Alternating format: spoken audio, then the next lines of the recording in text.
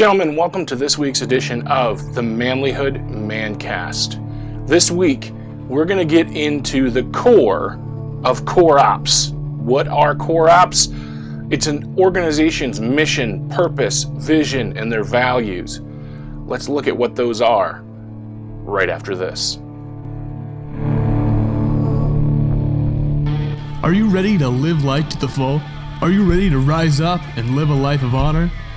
Are you ready to boldly step into a life of courage? This is the Manlihood Mancast, and here's your host, Josh Hatcher.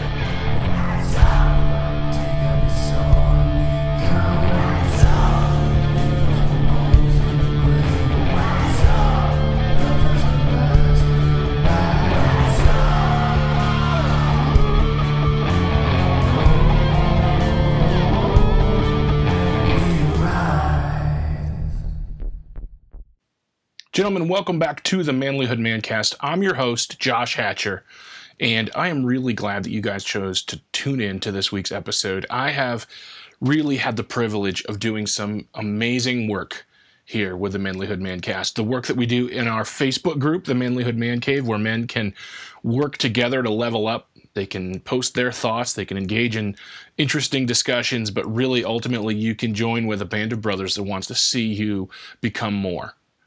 And the guys that are in that group will tell you they've gotten a lot out of being a part of that, of being a part of something bigger. I firmly and truly believe that what we're doing here at Manlihood is a movement, and we want to see men across the country level up and step up into all they were meant to be. I'm excited about it, and I'm glad that I can share it with you. So if you appreciate and if you want to support what we're doing, I want you to subscribe to this. If you're watching it on YouTube, subscribe to our channel, like, comment, share the video. If you're listening to this on Spotify or Apple or any of the podcast places that you listen, please share that episode, like it, subscribe, leave a review. It helps us to tell others what we're doing here so that we can get more men and we can walk them along this journey of manhood together. So I wrote a book, guys. I wrote a few books. One of those is called Core Ops. It's about finding your purpose, your mission, your vision, and your values. And I wrote this book as kind of a guide to help you do that, to walk you through it. It was actually born out of a small group study that I had put together. And we've used it at the Forge, Men's Weekend when we have done that in the past. And it's really just an opportunity to walk through the process of understanding why you're here, what you're meant to do, and how you're going to do it. That's really what the core of this is. If you think about different organizations, different businesses, you know they have a mission statement. They have a values statement. They've got their purpose. All of it kind of boiled down. I think of organizations, even like military organizations like the Marine Corps or the Army. And not only do they have that core ops defined and identified, but it really determines how and why they do what they do. So let's start by identifying the first element of your core operating procedures, of your core ops, which is your purpose. And your purpose defines your why.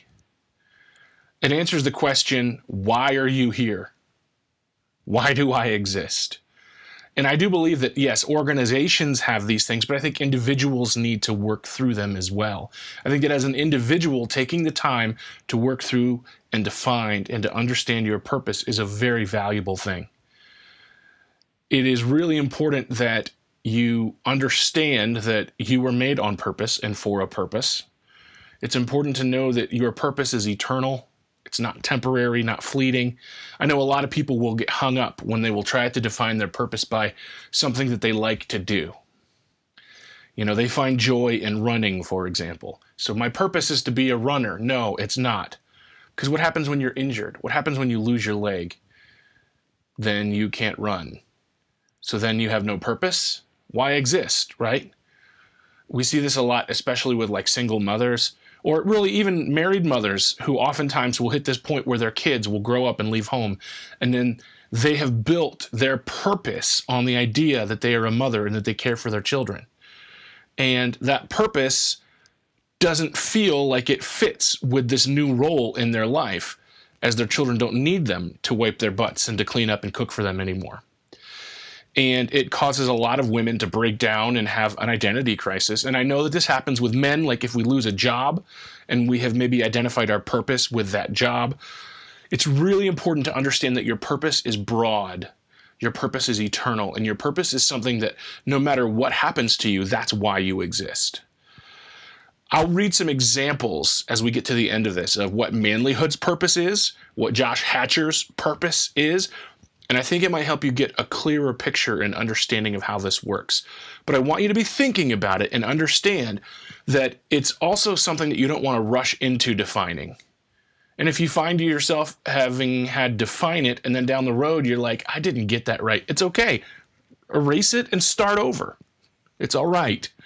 But take the time to really truly understand your purpose, because I believe that part of a man's purpose is the act of finding his purpose. I think it's probably just as important as actually having and knowing that purpose is the art of trying to find it and working through it. I think it helps to build you as a person if you take the time to understand why you're here and why you exist. Guys, the next part of your core ops is your mission statement. You have to develop this mission statement that really identifies what you're here to do. Because now that you know who you are and why you're here, what are you here to do?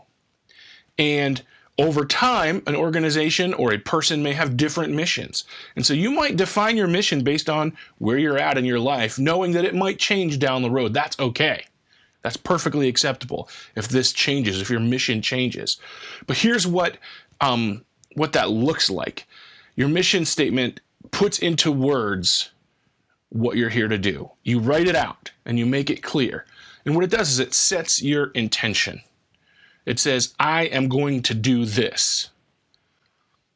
And if you use it in conjunction with your purpose and with your vision, what it does is it's like getting into the car and plugging in the GPS and then putting in the coordinates.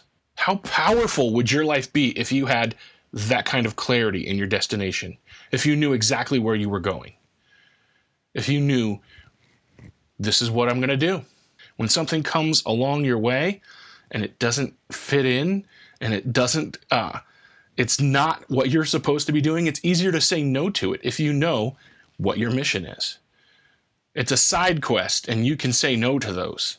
So that mission is the road that you're on right now to get to where you're going. It's the direction you're headed, but your vision is farther out.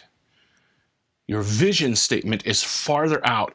Your vision is your preferred objectives. It's where you're headed. It's a goal with a plan that's centered around your purpose and your mission.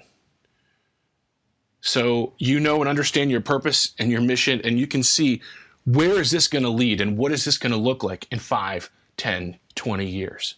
So if you continue working your mission, what will that look like in 5 years? What will that look like in 10 years? That is your vision statement. And it's really hard. Some people are naturally visionaries. They can see the future. And I don't mean like in the astrophysical kind of way. I just mean they can see ahead. They can foresee. By looking at what's going on, they can really make a good calculation. Some people are just naturally gifted at it. The rest of us have to work at it a little bit, and that's okay. But if you know why you're here, and you know what you're meant to do, and you know who you are, you can see it clearer, and you can get a clear picture of what that looks like for you. Guys, the next part of your core ops is your values, and this is very important. Because everybody has values. You all value things. You all have values that are innate, that are core values that are in you, that define the way that you view the world. A lot of people just deny that they have them, or they don't understand they have them, and you may have unspoken ones that you've never even thought about. That's all right. As long as you know that they exist, you can start working towards really fully identifying what they are. Because to value something is to give it worth. And there are things that either knowingly or unknowingly have worth or value in our lives that are important to you. Things that guide your decision making or your relationships. These values are important. And so they affect your personal relationships And they affect your business relationships, and they affect the decisions that you make, because you make them and you act according to your values. And if your values aren't clearly defined, or if you have compromised on your values, you're going to make mistakes, and you're going to know that are mistakes, and you're going to have regrets. So listen, if we take the time to identify what the core values are, the things that are most important to you, those core values, you're going to then understand when decisions come along and you get that gut check. It's not just a gut check or an intuition or a feeling. You're making a decision based on your values. This is wrong for me to do. I'm not going to do it. This is right. It lines up with who I am. I'm going to do this. What it does is give you guiding principles by which to lead your life. All right, so look, we're going to look at Josh Hatcher's personal mission, vision, and values statements. All right, so let's look at my purpose first. What is my purpose? My purpose is to live a life of love and service to God, my family, and my community. I know, it might sound kind of generic. It might sound kind of broad. But I'm telling you, when I view it that way, it gives me clarity. It gives me clarity. Because my purpose is broad. And my purpose is not super specific. But it is me. This is who I am. This is what I'm meant to do. This defines me. That I'm here in order to live a life of love and service to God, to my family, and to my community. And when I do that, I am at the best version of myself. Everything I do falls into these categories. It sums it all up. Then we're going to look at my mission here, guys. My mission is to use my talents and abilities to enrich and lead in the lives of my family, my friends, and my community, and to all those in my expanding circle of influence. That's what I'm here to do. I'm going to take the things that I've been blessed with, the things that I've learned, and I'm going to use them to lead, to enrich the lives of the people around me. And with the full understanding that that circle that is around me will grow. I know that it grows. It grows every day. I come across new people and I meet new people. And my goal, my job, is to make sure that I am enriching and leading. No matter where my status is, whether anybody's following me or not, my job is to offer these things. And that's what I try to do. So if I look at my vision itself, my vision is I will live as an ambassador of Christ and lead my family while I find meaning and value in my work, while building passive income streams and mentoring and encouraging men and women. So I recognize that my vision is out there. If I'm looking at what it's going to look like in 5 or 10 years from now, honestly, I wrote this 5 years ago, and I would like to think that this is what I'm starting to do. This is what I'm doing in my life. I am living as an ambassador of Christ. So all of the things I do, the most important thing to me is to make sure that I represent Jesus. That matters to me. I know that doesn't matter to everybody, and I'm not here to shove it down your throat. I'm just here to tell you that that's why I'm here. That's why I do everything I do. I'm an ambassador. I represent him. And I lead my family. When I wrote this, most of my kids were home. And leading my family looked a lot different then than it does now. But it still is a part of my vision. Even though my kids are on their own, I still look at myself as a leader. Whether they make their own decisions or not, whether they make good or bad decisions, my job is to make sure to give them a good example to follow. To find meaning and value in my work. Yeah, because sometimes it feels like it doesn't have any meaning. Sometimes the work that I'm doing for somebody else feels like it's meaningless, and I have to choose to find that meaning. I have to choose to find that value in the things that are in front of me. And yes, I want to build passive income streams, and I'm working on that. I have some that are generating a little bit of income on the side of what my main source of income is, because I believe that if we really truly want to find wealth, that is something that happens as we build passive income streams. I do the work up front, and that pays off over time. And I'm building that. That's what I'm working on. It's not the most important thing to me, but it is important. And I care about it, and I want to make sure I do that. And I can see myself in 5 years, maybe even 10 years. I'd like to think 5 years. I'd like to see those passive income streams be more than I'm making through any other sources. And I recognize my role here, guys, is mentoring and encouraging men and women. not just men. And I know a lot of what I do through Manlihood is for men, and that's the heart of who I am and really what I feel called to do. But I also try to encourage women as well. There are women in my life, and I don't want them to feel unencouraged around me. I don't want them to think that I only talk to men, or that I'm unapproachable, or that I'm not, Uncle Josh, or whatever my role is in their life. I want to be an encouragement and a mentor to everybody that I come across. That's something that I strive to do. And in that also means to be mentored. I also, I'm not saying that I think that I'm better than everybody, that everybody has to follow me. I mean, I can learn.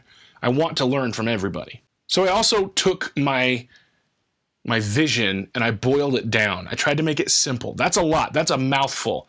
So this is what my vision, if I boil it down to the simplest possible form, it's represent, value, build, mentor, encourage. These are the things that I'm meant to do. That's what I want to do. That's where I see myself headed. That's the direction I'm going. And then, guys, these are what my values are. And I recommend that as you make your values, I recommend that you pick no more than 12. No more than 12 core values, but honestly, 5 to 10, closer to 5, it's going to be a better number that you can really, truly identify with and care about. There are other things that you value, but are they the core of your values? So listen to these. My first value is God deserves first place. 2, my family matters. 3, be authentic. This one really matters a lot to me. I want to be authentic. I want to be real. I want to be who I am all the time. When the camera's on or the camera's off, you're going to see the real me. Whether I'm in front of people or whether I'm alone, I want to be the real me all the time. The next value, guys, is to be humble but confident. I do believe in this. I do believe that I don't want to take credit where it's not due, but I also want to make sure that I'm not so humble that I'm not confident. My next value, guys, is creativity matters. I believe this. I believe that we are created by a creator in his image and that we're meant to create. So I love creativity and I want to be creative. And the things I do, I want to put the time in them to make sure that they are expressive and that they are creative and they're interesting and that they reflect who I am and who I am made to be. And also, guys, my next value, it ties into this, is excellence matters. I don't want to put out crap. I don't want to make something if it's not good. I don't want to half-butt anything. I want to whole-butt everything. Okay? Excellence matters. And the next one, guys, leadership. And the next one, guys, leadership belongs in all areas of life. Whether you are the top dog or whether you're the new guy that has no say and just the peon, whether you're the private in the army or the commander-in-chief, leadership belongs in all levels. And if you don't know what leadership is, take the time to learn what leadership is. I think I'd like to do some podcast episodes on that soon and break down some of the core of what it means to be a leader. But I do believe, guys, it's important to me. It belongs in all areas of life. I thrive when I'm in an environment where there's a strong leader, and I struggle if I have to lead where there is not. And so I have to learn to make sure that I hold this value true. I have to stay true to this value. And if there's not leadership, I will create the leadership for myself. And that is how we get through it. That is how we survive and how we thrive, by putting leadership in all areas of life. So guys, that's my personal mission, vision, and values. Let's look at the Manlihood purpose, mission, vision, and values. And the purpose of it is this.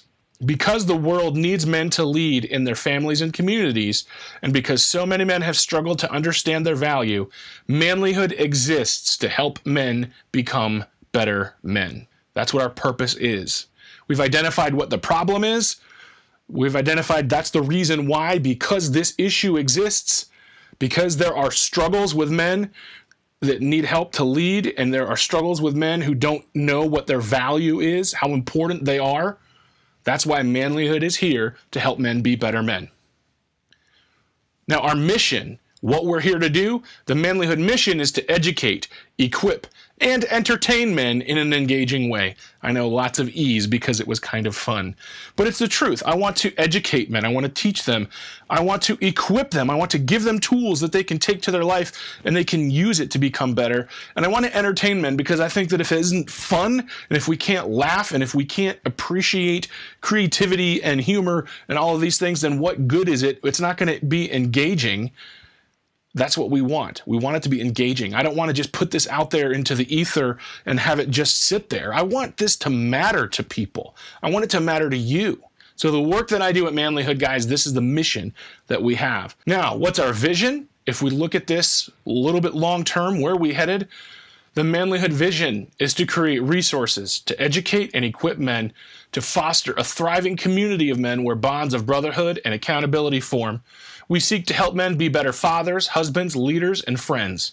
We want to build, through Manlihood, a financially sustainable architecture that can support itself, but also to incubate ideas and opportunities from within the Manlihood community that support our purpose and our mission.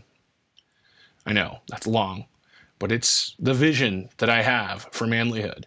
It's not just for me. This is long-term, guys.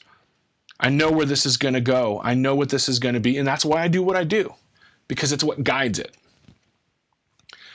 So let's take a look at our values. I have 10 core values, guys. The first one is men matter. Men matter. I do believe that, right? We're living in a world where men are told that they don't matter, that they're irrelevant, that they're not needed. No, you do matter. That's why I do it. Core value number 2 for Manlihood is family matters. I truly believe that the family is the most important institution in our culture, in the world. And I think that we're at a place where it has become neglected and not fully realized or utilized. And so I want to make sure that we encourage men to care for and to lead and to love their families. Number 3, integrity and honor matter. Yes, we need to be who we are. We need to say what is true. We need to live according to a code of ethics. This matters. It matters. We need to have good character. This matters. Personal responsibility matters. That's our 4th core value here at Manlihood. So my friend Tom Pauls, who passed away several years ago, was a Boy Scout master, and he worked with the kids and taught them so much. My boys went through his program, and we loved him. He was involved with our church. He was a good friend, and he always said this all the time, like not just to the boys, but to everybody around him, and it was probably too much, but it sunk in, and it's this: if it is to be, it is up to me. If it is to be, it is up to me. That is the core of personal responsibility, and we value that here at Manlihood. Number 5, men thrive and grow in community and brotherhood with each other. So the reason that people tend to connect with Manlihood is either through the podcast or something we've put out there, and it resonates with them, and so they get connected. And we funnel them into the Manlihood Man Cave, which is a great place on Facebook for men to connect and engage. But if we really want to thrive, guys, this has to go offline, real world, 3D, flesh and blood, where men are living in community and brotherhood together. The next core value, guys, truth is everywhere and wisdom knows how to pick it out. This is something that I value highly because I like to look for, and I post a lot of quotes on our Facebook page, on Instagram, and places like that. I like to look for truth. And when I find truth, it resonates, and I share it because it's there. You know, a lot of people will get nervous because maybe I shared a quote, and that quote came from somebody who they disagreed with politically, or they disagree with on some other issue. Barack Obama has shared some quotes that I've shared on my page, and I'll get flack for it. Guess what? I didn't vote for Barack Obama. I would never vote for him, and I have very little respect for the man, to be honest with you. That's fair to say. And some people are already like, oh, I'm tuning you out. And if you are, then you're missing the point. But my point is, if he says something and it's true, a wise man can pick out the truth wherever it's found. This is a core value of mine. I think we need to learn to not just ignore things that we don't like because we don't like the people that said them. If it's true, we're going to highlight it. We're going to stand by it, and we're going to say that it matters. Number 7, core value here, guys, is that men should value and respect women. Really, people should respect people. And believe it or not, in the manosphere, in the men's movement, manlyhood is kind of a part of a shift that's happening in the online world where men are stepping up and they're saying, I don't like what's happening. We're going to stand up and we're going to take back what's ours. But in the process, a lot of these men have become disrespectful to women. That's not what we're going to do. That is not what we're going to do. We are not misogynistic. We think that women are valuable and men are valuable. And people that we disagree with are valuable. So people respect people. That's what we do. We show respect for other people. Whether they deserve it or not, we're going to show respect. Number 8, perseverance, self-control, and self-discipline are sacred and essential. So sticking with it, doing the right thing and saying no to yourself and making sure that you continue to do the right thing. These things are sacred and we need to treat them as such. I don't always treat these as such. Sometimes I go against this and I get the junk food or I say no to the workout and I pay for it. Right? And this isn't just about health, but it's about everything. These things are sacred and we need to treat them as such. And just reading this today is a good reminder for me. Number 9, words are powerful and how we use them matters. I truly believe this as well, guys. Words are powerful and how we use them matters. And number 10, leadership is steeped in influence and responsibility. I believe that everybody's a leader and everyone should embrace and nurture that role. Everybody leads somebody, whether they mean to or want to or not. You lead somebody. Somebody looks up to you. Somebody follows you. You have influence in someone's life. That's what leadership is. And you need to look at it and treat it as something that's valuable and something that matters. Guys, that's the core values of manlyhood. And that's the whole core ops of manlyhood and why I do what I do here. And I share these with you, one, so that you can understand manlyhood a little bit better, but also maybe you can understand your own core ops a little better. Take some time, work through the process, write it down, get yourself a little journal, because I'm going to tell you, here's a story. My life was a mess. I was not doing well. My relationship with my wife was suffering. I was grumpy all the time. I wasn't happy. I was struggling financially. I was struggling with my health. Everything was just a mess. And my wife came up the stairs and she looked at me and she said, I told you I would be with you forever, but you didn't have to make it so damn hard. And if I can make my wife mad enough to swear at me, then it's something serious. So it broke me. And I remember I got down on my knees and I spent some time praying and thinking and just trying to reevaluate where I had gone wrong. And so I pulled out a little brown journal that I carried with me to jot down people's numbers and potential client leads and things like that and ideas. And I turned to a new page and I started writing everything that I knew to be true. I started writing the things that I knew that I was meant to do. And that really was the start of me understanding my own personal purpose, mission, vision, and values. And when I wrote these, not just the manlyhood ones, but mine in particular, I actually took the time to reach out to several men that I know and I trust and admire and that know me well. And I said, and women too, because I sent it to my wife and I sent it to a few other people. And I said, this is what I think is my purpose, my mission, my vision, my values. I want you to take a look at it and tell me, does this truly line up with who I need to be? Does this line up with who I am? And does this seem right? Because there are people that know me better than I know myself sometimes. That was a very valuable and helpful time to go through that process and to start that process of then, now I know what I'm here to do and now I know how I'm going to get there. And it made all the difference in the world for me.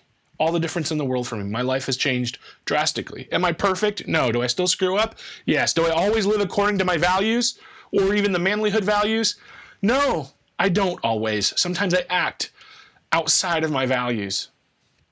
And when you do, you pay for it.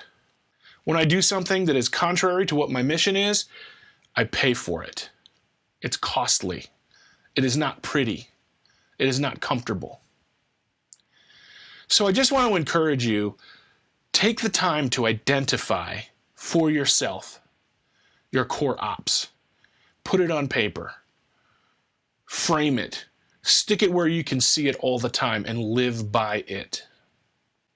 If you need some help with that, here's what I want you to do. I want you to go to Amazon.com. You can type in Core Ops Josh Hatcher and a little green book will come up. Or you can go to the show notes and there will be a link where you can get this book. It's cheap. It's simple. Grab the book. Take the time and read it and work on it. I want to hear about your core ops. I want to hear about your purpose, your mission, your vision, your values. Hop in the Manlihood Man Cave and share it with us once you've done that work, because I really, truly believe, or if you have questions while you're in the process, let's do this together. Anyway, guys, listen, I really appreciate you. I'm glad that you've taken the time to engage with and listen to and share all the things that you're doing to help us get the word out there. I really appreciate that. And I really appreciate that you are putting the work in to become a better man, because that's what I'm trying to do. And you help me be a better man.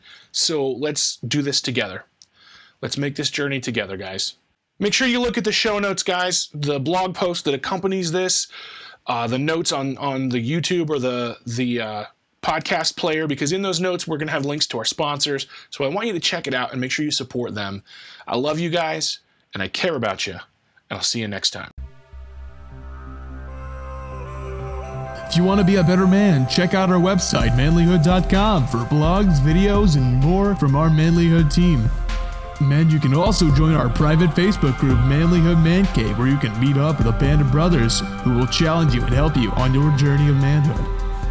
This episode is produced by Hatcher Media for manlihood.com. Be sure to subscribe and leave us a review on iTunes, YouTube, or wherever you're listening to the show. Tune in again for more of the Manlihood Mancast.